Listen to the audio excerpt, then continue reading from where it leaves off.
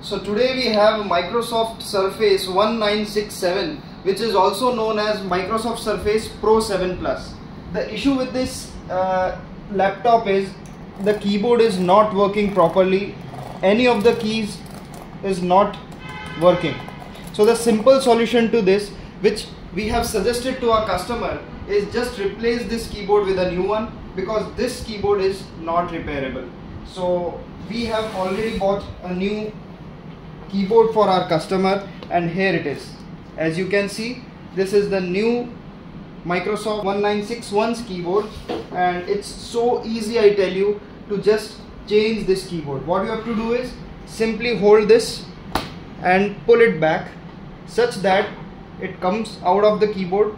Put it aside and simply put the laptop back. Once this clipping sounds occurs, you may consider it to be successfully connected to the laptop. Now, as you can see, the mouse is working, all of the keys are working, and of course we can check this in our Wi-Fi also.